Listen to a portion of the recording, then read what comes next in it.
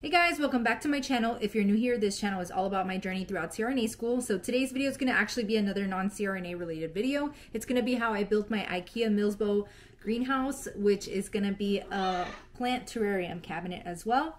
If you guys are interested, let's get into the nitty gritty.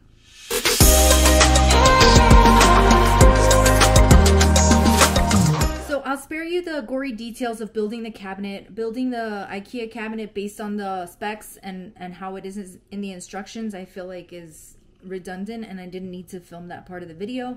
And after I put it all together, where I put the glass in place, I siliconed all the edges and I put a glass in front so that I could make it like a little tank. And what I'm going to do is now go into the clips of what I did to make this cabinet what it is now, and you'll see what it is at the end of this video. I'm going to go into detail on what worked and what didn't, and what changes I had to make in order to make it work. So just bear with me. This is going to be a long video. So first, I drilled the hole. Then after I drilled the hole, I wanted to paint the sides because I learned from Harley G. She did the sides painted, and it was more of like that immersive experience. I didn't want you to be able to see the spray foam from inside the glass, so I sprayed the outside and made sure that you couldn't see inside from the sides, and we did 2 coats of black spray paint. Then I put a conduit here to put the waterfall tubing, so in case like I needed to carve things, that it would protect the waterfall tubing, because I didn't want it to leak from behind the foam. And I also thought if I need to change it out for any reason, if there's clogs or whatnot, I'd rather be able to pull it out and thread it back in. So I put a conduit behind the spray foam. So now you'll see we're spray foaming the crap out of this back portion, and unfortunately you have to lay it down and spray wherever you're gonna like work on. Like you can't spray the sides when they're not lying flat on that particular side, because it'll just fall off. So it took a long time. It was a long process. You have to wait for the foam to expand and to cure before you could do anything. So this was a long process. So I'm speeding it up for your benefit.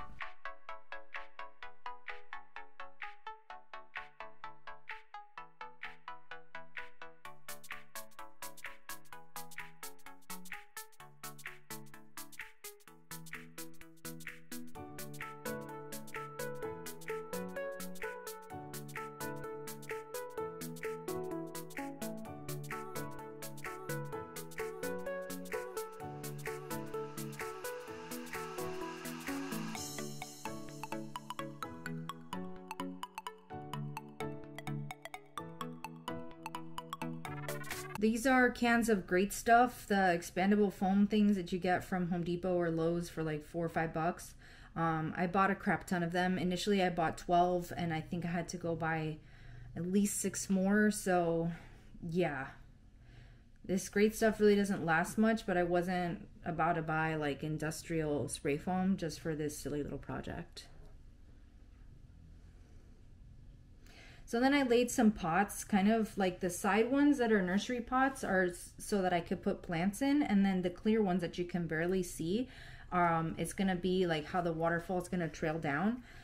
So then it's gonna like fill each cup and then like kind of trickle down like that. That's what I thought in my head. I really wish I would have planned this out better, because I really had to make do with what I did initially. I the spray foam in my head was like, is it gonna cure and I need to do this fast? So I really should have probably laid out the cups ahead of time so that I can see, what's their trajectory for the water that's gonna go that way, maybe with some hot glue on the glass and just watch it from there. But I kind of was just going with it, and that's where I made my first mistake. Another thing is that I wish I would have made these pots straight instead of angular. I wanted to make kind of like little rifts, I guess, or like something on the side of a mountain so that it didn't look so not natural. So that's why I added the angles, but really now that I have the plants in there, I wish they were just straight up and down.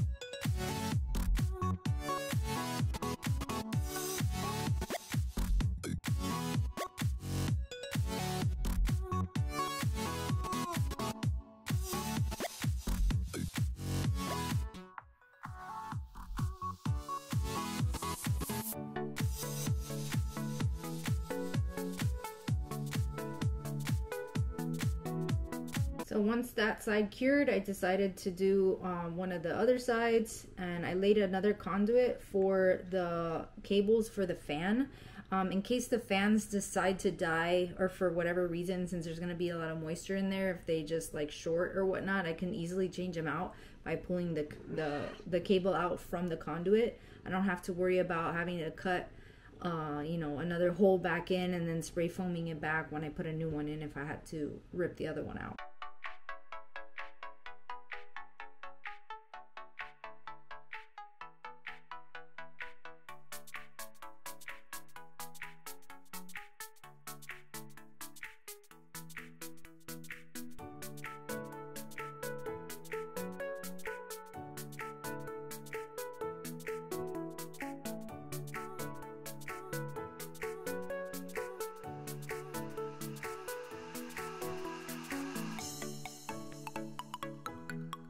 Now I flipped it over to do the other side. Each one I had to wait a whole day. So these are like, you know, next day, that type of thing. That's why I'm telling you it took a long time.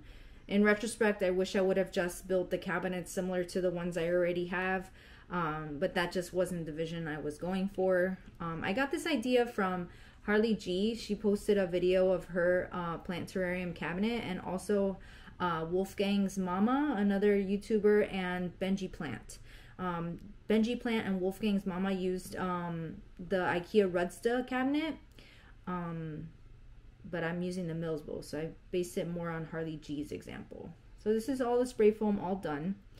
So now I'm gonna start making housing for the water pump, the waterfall pump.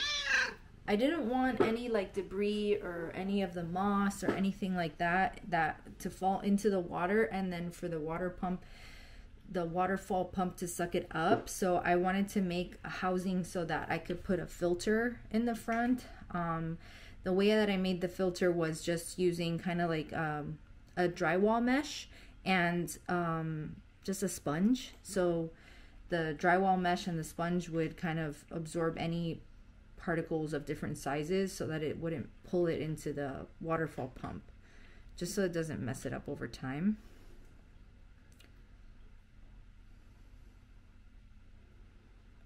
So here what I was also doing was kind of just trial and error. I wasn't sure how to do it. I had watched several videos from this other YouTuber. Oh darn, I forgot now. He does mostly you know, hardscapes and fish tanks and stuff, different types of designs and like ASMR style. So I just kind of went by some similar housing to what he had and just siliconed it in. But here I'm just trying to make like the actual housing of the waterfall pump based on the size of the waterfall pump, and then I was just gonna cut around from there and like glue around from there. I just needed to get started because I felt like I was delaying the inevitable. Like I needed to get this done. I wasn't sure how to do it, so I kept putting it off. You know, all the while I'm waiting for the spray foam to dry and expand and all that, and then I have to carve it. So I'm telling you, this process took a long time. Like I said, I'm in CRNA school, so I didn't do it consecutively. I did it on weekends, so this took me several months to do. Like I think my I think I started maybe in February, but I finished it only recently. So this is me trialing it out in the little fish tank. I got a 2.5 gallon fish tank thinking that that would suffice. You'll see later in the video that it does not. So there's the waterfall pump there, and I'm just kind of just figuring it out as I go.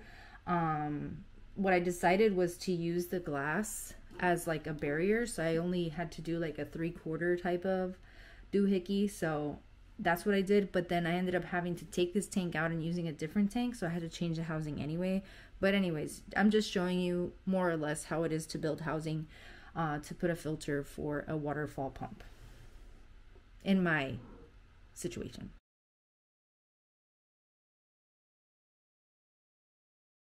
So here I'm just cutting the hole for the tubing so that it can connect to the pump, because I have the tubing already laid into the cabinet.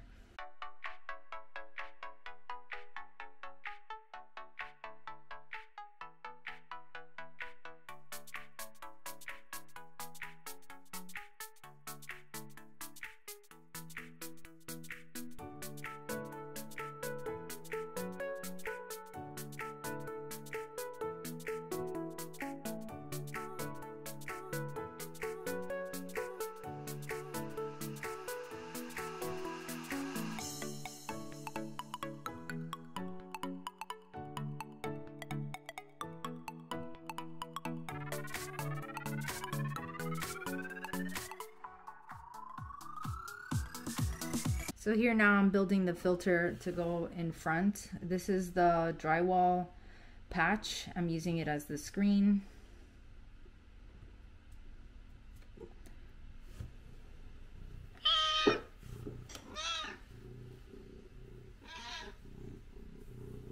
That's it, all complete, and now I'll show you how it looks in the tank.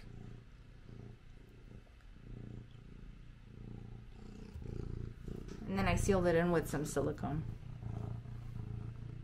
So here I'm carving out what I want the waterfall to flow like to go from cup to cup. Unfortunately, it was like trial and error every single time, because I feel like the pump puts out a certain amount of water every single time. It's not exact. So no matter how much I tried, it still wasn't working. I decided to come up with this idea to use some plexiglass that I had already, like this acrylic plastic that I had, to make little ramps to go from cup to cup. And I'll show you now in this next clip how they look. That way the water will flow precisely where I want it to, because it was kind of doing whatever it wanted.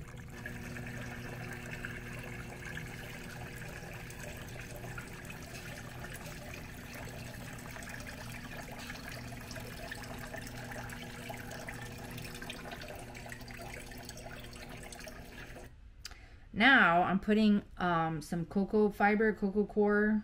Yeah, I think it's Coco Coir. The ones that you get in a brick and it expands. Laid down some silicone on the foam and then pressed in the dirt. Well, it's not dirt, it's Coco Coir. So I just kind of eyeballed where I saw silicone and pressed it in. This is after I lifted it, just to show what didn't stick, but that's okay because I'm gonna lay moss on top of it. It wasn't gonna stay like in really big chunks. It was just like a thin layer of Coco Coir just to cover that foam. I didn't like the color of the foam, and I wasn't sure if the moss was gonna be completely like covering everything. And I also wanted to spray paint the cups because I didn't like that I used clear cups. I might have decided it probably would have been better just to use a dark cup. And then the plastic ramps, you could still see the foam underneath. So I was like, I'm just gonna put black in this little like waterfall creek, I guess, where it kind of digs into the mountain, if you will. I'm sorry for the filming on this. I was filming with this hand while also trying to shake the spray bottle because it was almost out of paint. So that's why it looks like I'm literally having epileptic seizures as I'm filming this. I apologize. Then I found some sheet moss at a local nursery, and I thought this was brilliant. I put it wherever I wanted, and then I laid it in with some hobby wire that I folded into like a little pin. And I thought this was genius, but it wasn't in the end. This is the weather stripping I put before I put the doors in, just to make sure that it had a nice good seal. Then I decided to do like a false bottom layer. I laid some leca on the bottom, put a substrate barrier. Before I put the leca, I put a pond liner, just because I didn't want any leaks, because, you know, I drilled the hole on the bottom where I was going to run the cables for the lights and the fans. This was a big problem. So the pond liner didn't go all the way up to the substrate background, and it didn't go all the way up on the glass. So any little trickling from the waterfall would trickle into the dirt, and I thought that was okay because I'm gonna have plants in there, so that way it'll have some sort of watering. But then I added a sprinkler system, so then it was just too much water accumulating, and I didn't really account for it to be so much, and it ended up becoming like a pool of water in the bottom. I noticed that there was a big leak because it must have gone above the pond liner. So this is where problems start to arise. But my idea was to have the false bottom, a substrate layer, substrate barrier, and then a substrate where I did the Coco Coir with some charcoal and some Spagnum Moss.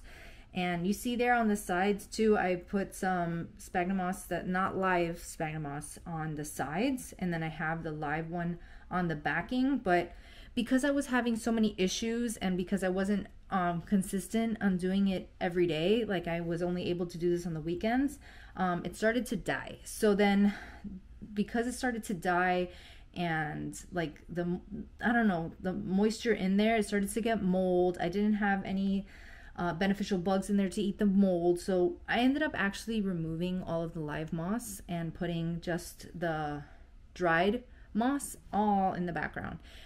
You'll see that at the end, and I'm much happier about it because there was a lot of mold when I used the live moss. No matter how much I sprayed with fungicide, nothing would pick that up. Okay, so here's the problem. So I ended up cutting out the entire bottom layer and I put a bigger fish tank. So I'll show you what it is. Unfortunately, I was so frustrated with this process that I didn't end up filming it. I just kind of took pictures as I went along the way because I was crying. I was crying. This had been already months in the process and I just kept having hiccup after hiccup after hiccup after hiccup. So what I did was I cut out the entire bottom, like as high as the new fish tank was going to be. This new fish tank fit almost exactly, just like an extra on one side. And I figured that was perfect because that's where I had the hole for the cables. So then I was just going to spray foam it all in and make it all sealed. I'm still having issues with it, but it looks nice. So here it is. I cut it out, put the new bigger tank and foamed it in. You see I'm foaming it in. There's my housing for the waterfall pump. That's how it looks when it's closed. I started to carve back what grew because it grew a lot. And then I noticed that it decided to creep out the back. The spray foam, I guess, had nowhere to go, so it expanded backwards. Thankfully, the glass didn't crack, but it definitely doesn't seal now in the back. So there's that. And because I was so frustrated, I just carved the excess and pretended I didn't see it. So then I didn't like the way the fish tank looked with the white spray foam, so I put that in the background of the fish tank, and it looks a lot better. And I also painted the foam black, and I made it look like it was rocks, so to speak. And yeah, then I added the lights. I put silicone on the edges, like where the shelves would go, like right there. And I put the wires and connected each one to each other. That's the top one. I used just magnetic hooks for that. Then I did this one as well. I just put the silicone dollop right there by the shelf and right there. And then here, this is my sprinkler system. It's kind of hard to see with the lights. But they're all part of the ReptiZoo system, and it just so happens the cabinet has its own holes that are there already. So I just used those existing holes, and the tubing fits perfectly in them. So there you go, you see it right all along the front, and I have it on a timer. It's back here. This is the tubing. It goes up, divides, and goes into each individual hole. I have it set to go 4 minutes once a day, every day. And those are my fans. I wish I had more, but that's that. This is what it looks like. The humidity is like 99% all the time. So the water accumulates on the glass, and that's where I'm having leaks because it's just dripping toward the bottom from the glass. So I don't know what to do about it. But this is the finished product.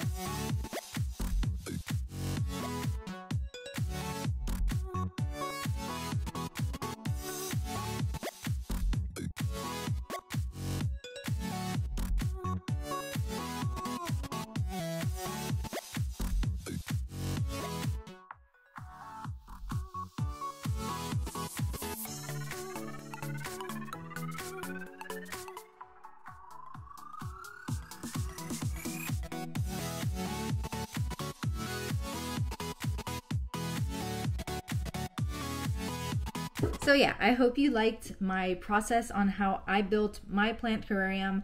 I am really happy with the way it looks. My plants are actually doing really well now that it's all established and everything is pretty much consistent. I don't open the doors as often as I should, just so that I can look at everything and check everything out.